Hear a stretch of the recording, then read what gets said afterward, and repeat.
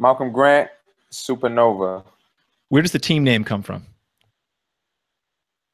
I believe, well, it stems off of Villanova.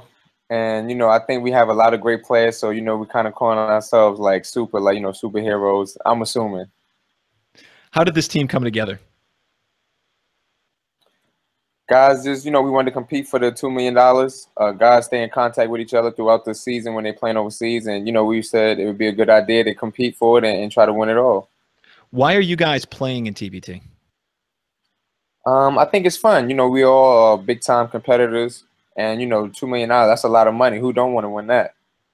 What would it mean to actually win TBT? It would mean a lot. To come together as a team and, guys that you went to school with and you have a friendship with, to win money like that together would be a great accomplishment. Which team in the Northeast region besides yourselves do you think is the best?